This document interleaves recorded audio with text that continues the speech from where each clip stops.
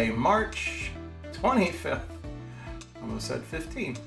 March 25th, 22. Thank you for being here. Thank you for pursuing God with me. Let's get started. So we're wrapping up our conversation about true love. It's been 2 weeks of reminding ourselves that God has loved us from the very beginning, and He will love us for all of eternity. And that He has never changed, and that love is as strong today as it has ever been. We find evidence of that in Deuteronomy, and specifically, as we suggested yesterday, that the things that we call the Ten Commandments are simply the same theme that has been spoken throughout God's Word. Just 2 simple rules. Love God with everything that you are, and love one another. Love your neighbors. So today we're talking the second commandment that Jesus references. Love your neighbor as yourself. How we are treated and how we treat others has a tremendous impact on how we develop as people. How we develop as individuals, certainly, but how we develop as a culture. It is apparent by anyone's standard that our culture is evolving into a me first culture. Now, were people 100 years ago speaking these same words? Perhaps. But just by observation, by social media, by all of the things that are currently in our lives, many of us believe that life is all about us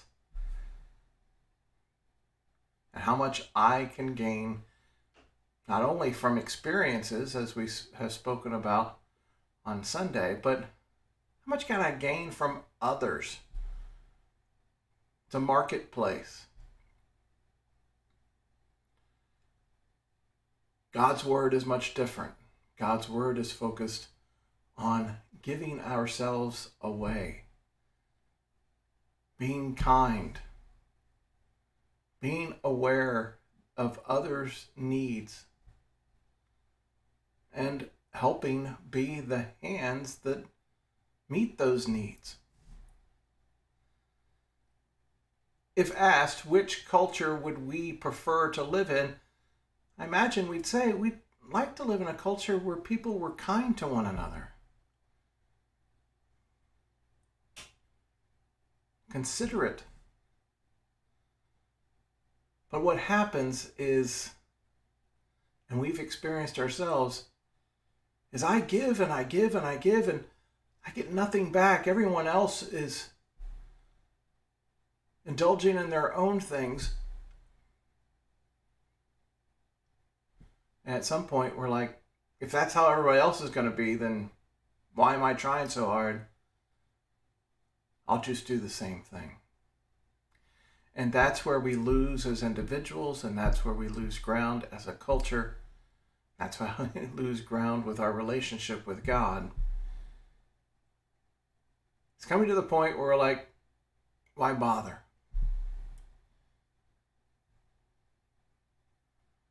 They look like they're having more fun and they're getting more rewards. Why bother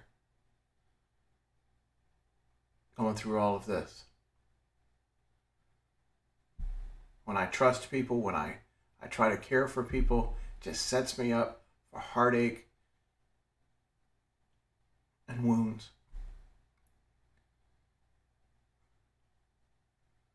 The answer is simple, and it comes from the first commandment, to love God with everything that you are. If you say that you love God, then you're called to love His children. You can't love God and hate His children.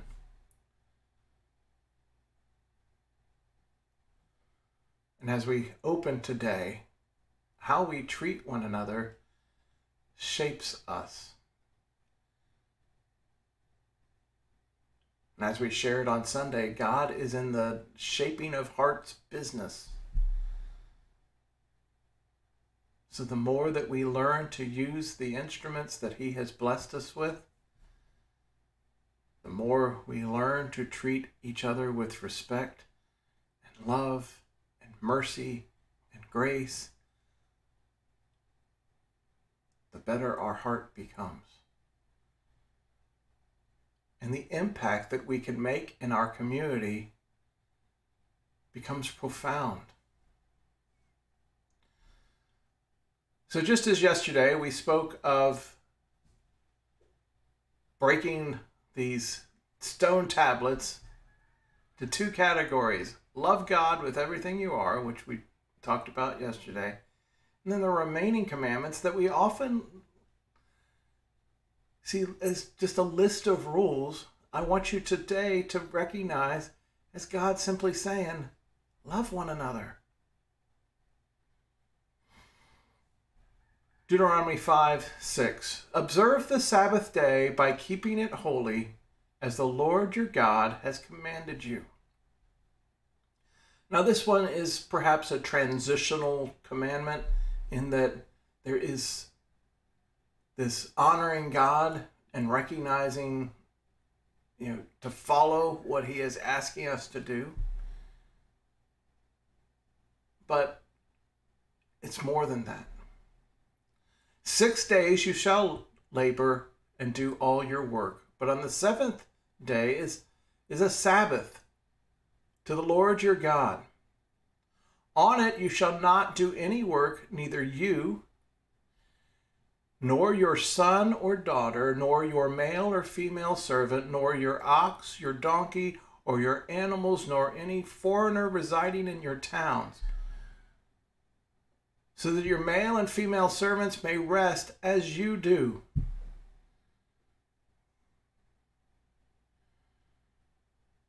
So the Sabbath is a day that's set aside, and often we think of it as a day to set aside to worship the Lord, and that's a perfectly good thing to do with a day that you are not focused on work. But it's also a day to honor those who you lead, to honor your neighbors. Recognizing not only does God recognize that we need a day of rest, but so do those that we are called to care for. And God's list goes down to even the animals that help us accomplish those tasks, or the animals that in the day were the tractors and the ones that did the heavy lifting.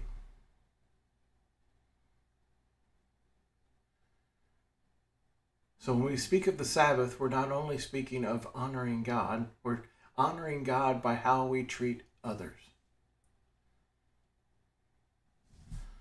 Honor your father and your mother, as the Lord your God has commanded you, so that you may live long, and that it may go well with you in the land the Lord your God is giving you. Remember what we said from the beginning of today's study. How we treat one another shapes our hearts.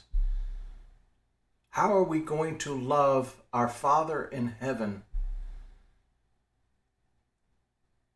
to fear and respect our Father in heaven, if we do not fear and respect those God has placed over us here?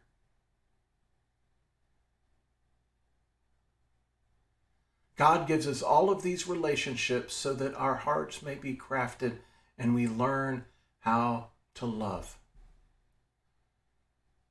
For many of us, or some of us, it may be a challenge because we don't feel that our father or our mother treated us well.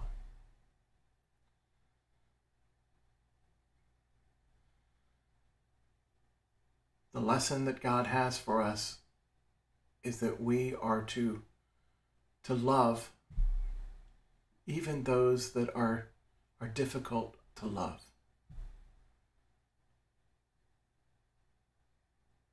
You are going to be placed in many situations where the authority over you is not what you would want it to be.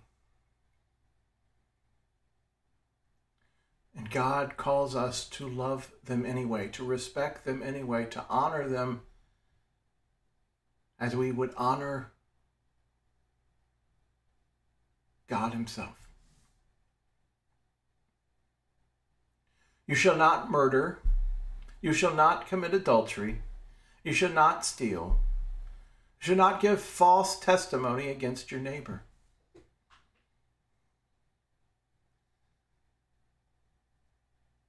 You wouldn't do any of those things if you were truly setting out to love your neighbor as yourself.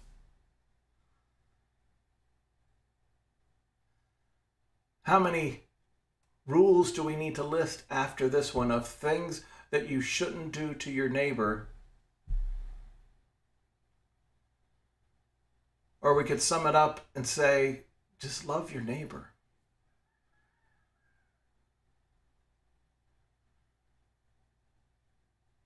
Before you steal from your neighbor, consider that your neighbor has to pay bills and has to put food on the table for his children.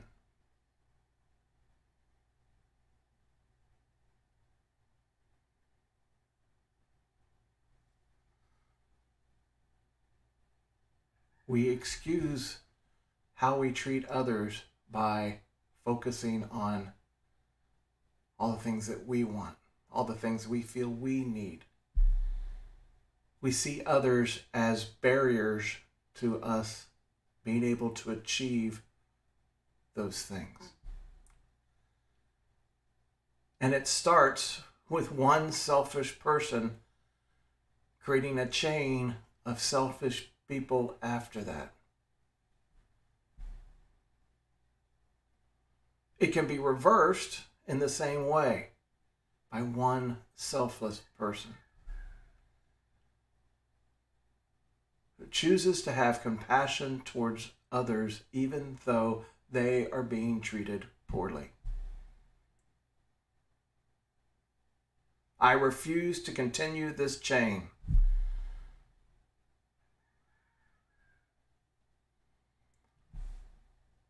That's what God is calling.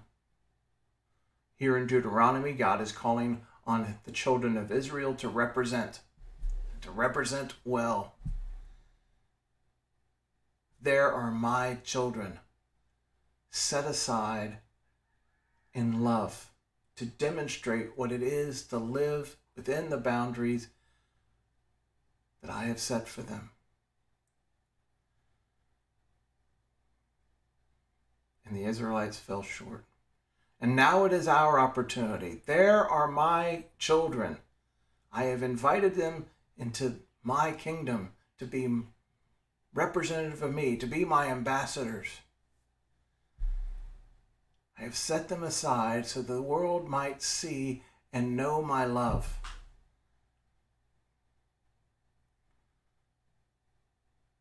How are we doing? How are you doing? Good news is you've been given an opportunity today to do better.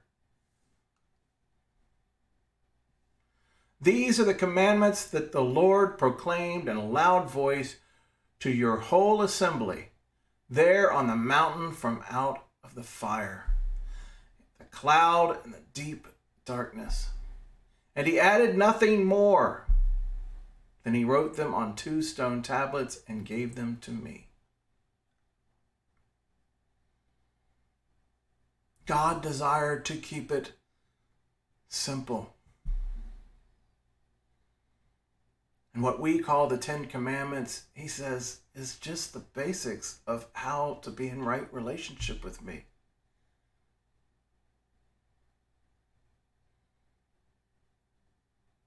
And if we search our hearts, we already know these things without having to read them off of a stone tablet.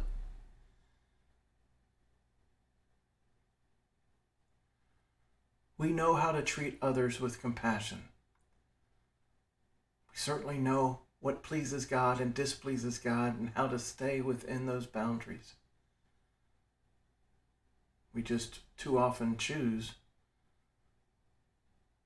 something different. Out of the I'm going to get mine spirit. I encourage you today to allow God to remove that spirit from you and truly pursue true love. Let's pray. Heavenly Father, we thank you, Lord. We thank you, Lord, for demonstrating what love is. We thank you, Lord, for your selflessness, for the tremendous sacrifice that you made for us to even be having this conversation today. Lord, I ask that you would guide us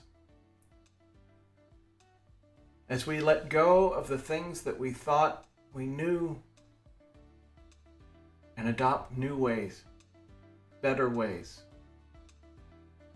No matter how selfish the world becomes, we choose today to live selflessly.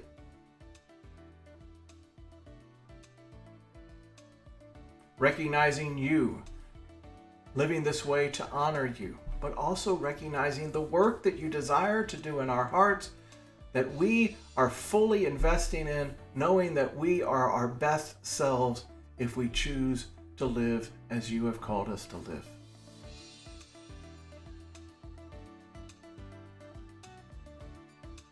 We will change the world, and they will know us by our love. We thank you, Lord, in Jesus' name. Amen. All right, I'll see you on Sunday. Know that I love you and I miss you. Meantime, please be good.